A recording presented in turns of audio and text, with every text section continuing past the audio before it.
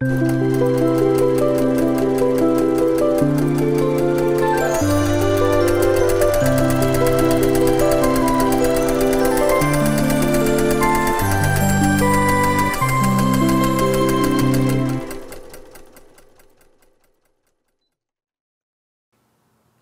everyone, welcome to Long Arm Wednesday. I'm Laura Lynn of the Mama Pop Quilt Shop, and we're very happy to see you here today. Today we're working on a customer quilt. This is a very dog themed quilt, and it has some very unique thread painting or embroidery dogs here that we didn't want the stitches to go through. So we have a a loop with a bone, and then I'm putting paws up in between every second border. So I'm sectioning it out so that these right here, this one right here doesn't get a stitch through, and this beautiful project right here doesn't get a stitch through. So as I go and set up, this is kind of a fill inside feature for the Gammill Statler Stitcher or the Creative Studios, and you just go and you set your boundaries, like you click all the way up here, you know, to show you there, all the way up here, just right inside the line, because you don't want anything to be stitched out. Go all the way over to the other side. So you can kind of see where I was going with this. Click there, same down here to here, and then this is where I was putting the doggy paws. And go all the way over. And because this sits right here, I would clicked on this side of it, up to the top, again, clicked, and clicked again. And these are all setting my boundaries to where I want it to stitch out, and go all the way back up to the top.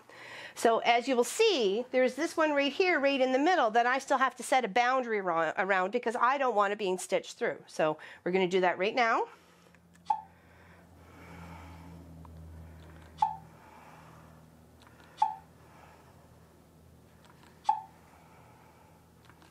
Okay, so that's where it's enclosed right there. So you'll see on the screen how this little box comes out here, and then this box is right here. So I'm going to take the pattern that I want and set it out between those two rows, and you'll see how, with just the fill feature of me watching where I'm going with the mouse, how I can get it so it won't stitch through this at all, but that doesn't distort anything else. Okay, so let me just exit the drawing here, take my pattern. I know I want to repeat. I'm going to stick it down here, and I'm going 4 across and 2 down. So rows is repeats 4, and rows is 2. So I go and I select the whole thing. I like to change my handles though. There we go. I take it right up in the corner. Okay, right close where it needs to be. You can always tweak it after you get it all suited. Stretch it to the other end. Okay, you can see how it actually comes up a little bit higher on that side. Okay, a little bit more. There we go. And then bring it straight down to the bottom line. Okay. Just wait for the computer to catch up. Okay. We don't want anything going too crazy. Okay.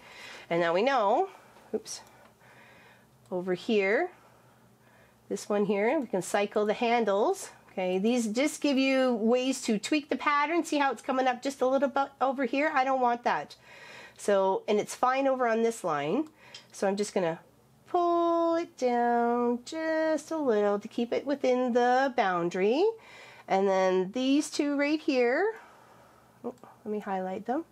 I'm just going to pull them a little bit over here, just tweak it so it looks like it belongs. So now you see where I've got to this so far. Now I take this square and I want to go to the features and go fill inside. So you can see how I cut it off, and then I need to take this pattern and do the same thing, fill inside.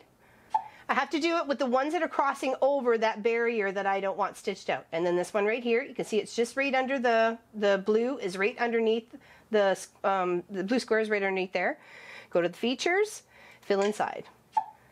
So as it's doing its stitch out from top, it's going to go all the way across here. So you won't be able to see this until after, well, you'll see it on the GoPro as it works its way around the dog heads and the little stitch out there. Okay. So now we're just going to go and say, okay, we like what we got going on here. It's all within our borders.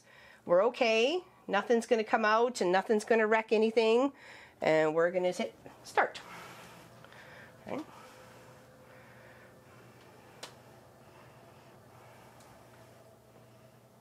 Okay. And that is the fill inside lovely feature of this software.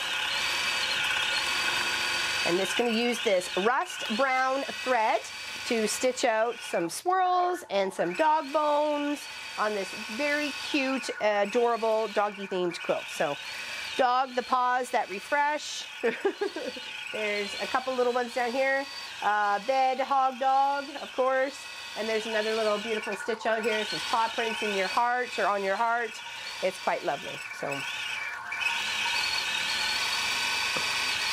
it's long as well. It's like 96 by, I think it was 70 or 66 or something. So it's a nice long one, nice comfy one.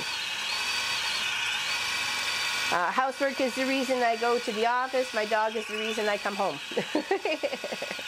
And see how it's stitching right within the border it needs to. It's not going up where the paws are already. It's going to stay within this whole area here.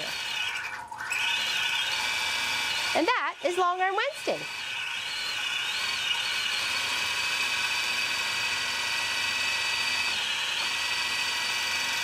So take a look at the footage that continues after this, and you'll see how it stitches around the dog and the dogs and the saying, because if you don't want that stitched through, we can certainly make sure it doesn't get stitched through.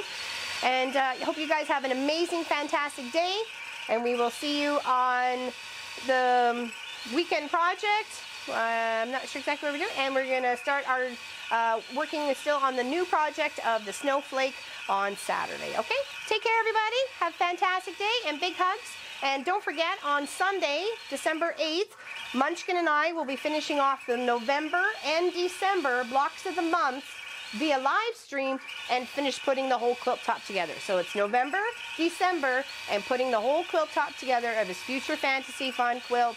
Can't wait to have that happen next Sunday, or on Sunday. So thank you very much, everybody. Big hugs. Thank you for everything. Bye-bye.